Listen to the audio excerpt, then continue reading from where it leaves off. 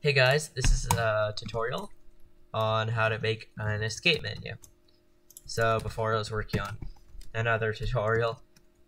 By the way, you should go check that out. It's how to make the view, like Fortnite view, slightly off to the side.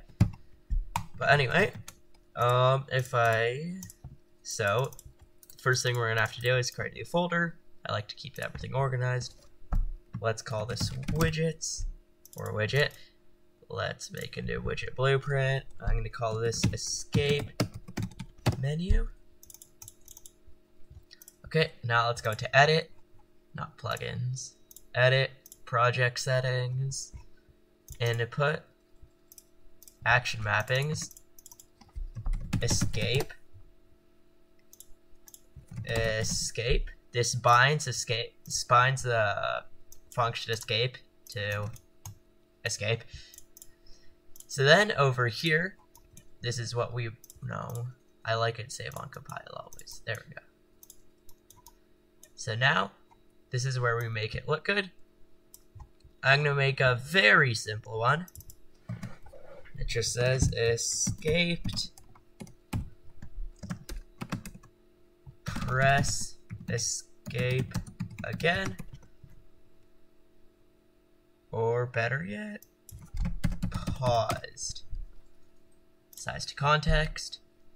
Let's make this a bit bigger. 40? 50. Okay, that's good. Now let's anchor to the center because we don't want it waving all over the place. Let's add in a background blur. I want to set the position to be to 0, 0, 0. Okay.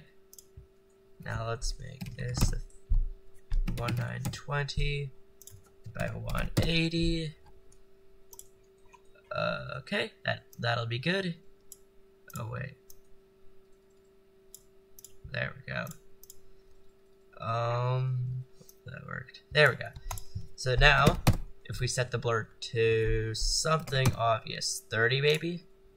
Okay, that seems good. I don't think we have to do anything here. No. Okay. So now let's go back to the third person BP. Let's open this blueprint up. Let's go to the event graph. Right click. Escape. Input escape. Let's add a branch. That is click B, or B click. And that will create a branch node. Let's make the condition, let's make a variable, is paused. Okay, that looks good.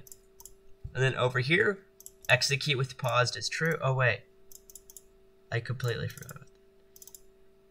Or wait, no, we don't need to do anything. I'm sorry. So let's get this condition. And then on false, create widget. Let's make it the escape menu. Drag this off over here. Create escape menu widget. Add to viewport. Let's make that the return value. So if it's not open, let's create it. And then remove.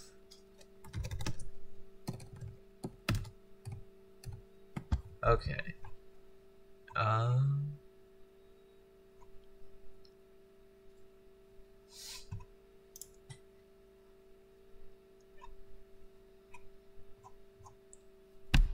wait. Remove from parent. The target can be that. Would that work? Okay. I really hope so. And then over here, let's set is paused to be true. Set is paused to be false. Let's grab all of this, drag it out here, click C. Pause menu. Okay, let's save it. Let's play and hope it works. Oh wait, dumb. We need to do it as a standalone game, or else escape will just by default exit the game. Okay, here we are. Load. Oh! I never even made it pause the game. Why is there like stuff flashing on my screen? I don't know if you guys can see it.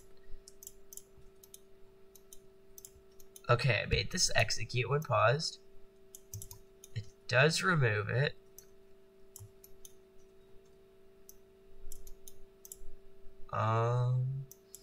Set is paused to true is paused. It's not what I want. Set is paused to false. Okay, that should work now.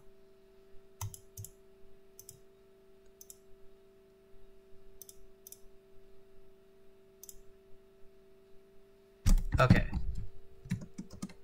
Why can I still move?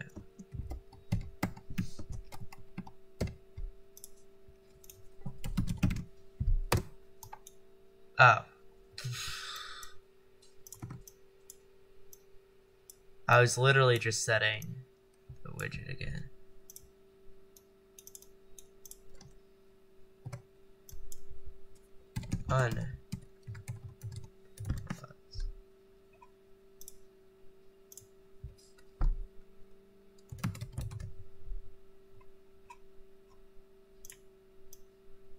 Okay, here we go.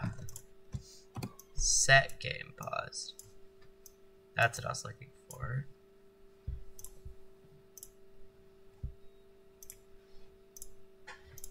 Now that should work. Very hopefully.